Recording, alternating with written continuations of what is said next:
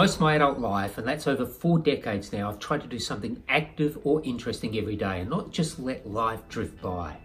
It's just a simple strategy and I try to stick to it. And okay, it doesn't work all the time, but on balance it pays off. Now I'm at the tail end of the baby boomer generation, a few years past Gen X. And like a growing percentage of the population, I'm starting to think about the next stage of my life. And that's the thing, isn't it? We live longer, more energetic and productive, healthy lives than previous generations. We talk about getting to the third act of life, and that's where we can reinvent ourselves, explore and embrace new challenges and experiences.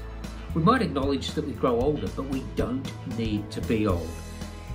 Now, if I've just alienated everybody under 50 who's visiting, my apologies, because that's not the plan.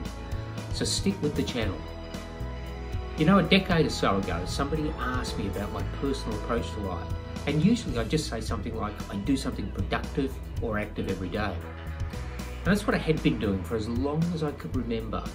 But instead, 3 things came to mind. They were exercise often, be curious, and most importantly, enjoy life.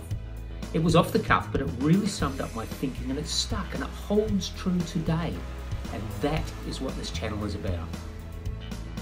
Now I'm going to be updating each week, so please subscribe, feel free to comment, perhaps share your own journey, and I'll see you next week.